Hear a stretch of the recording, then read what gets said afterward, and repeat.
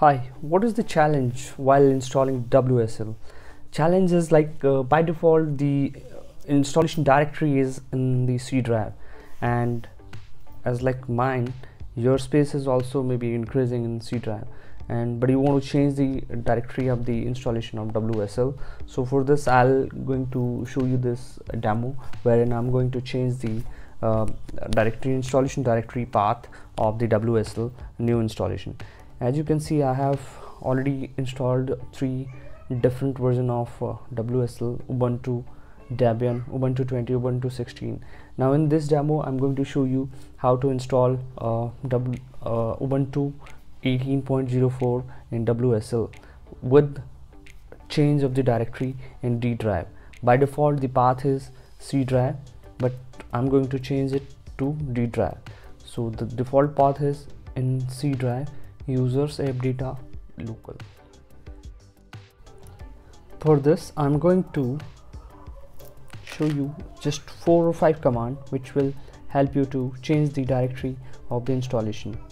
Let's have a look.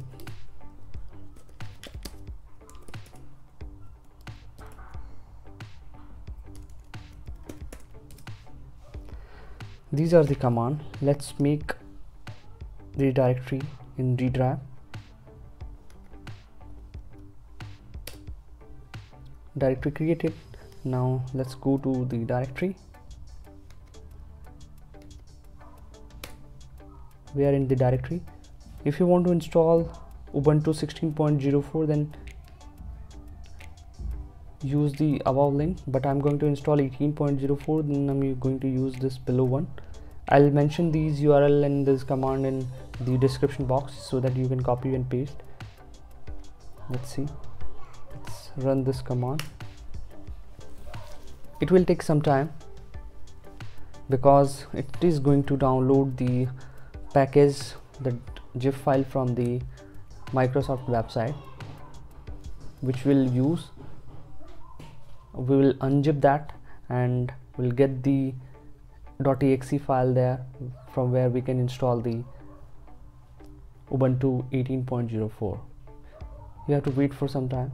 Just be patient.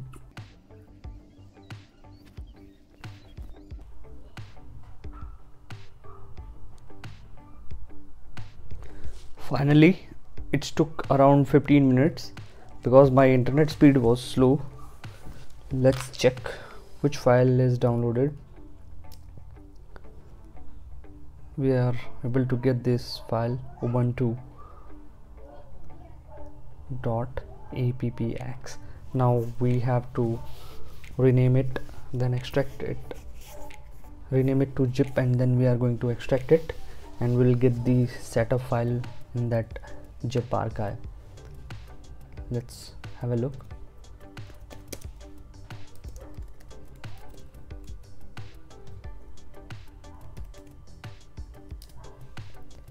Now we are going to rename this zip file with this command.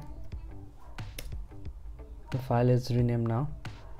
Let's expand archive.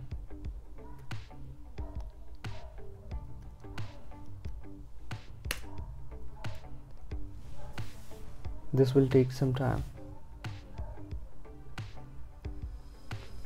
Now let's run the command now.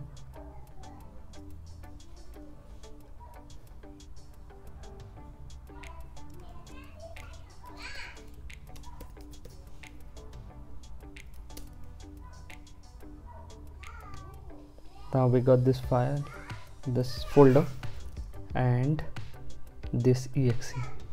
Now this exe will create a file here. Look at this, ext4.vhdx. This is the main HDD file or hard disk file which is going to carry all the data in this particular D drive only. So this is very easy. You can also try this. Now we have to create a username, Sonus KB, then password,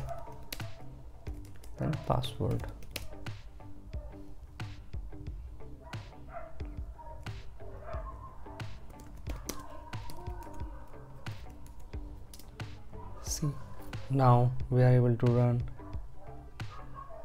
version 18 on D drive. So this is installed on D drive. You can cross check everything again. WSL LV. Earlier we have Ubuntu 20 and 16. 18 was not there. Now 18 is also running. 18 is running on the D drive now, and rest of my OSs are on C drive. This way you can check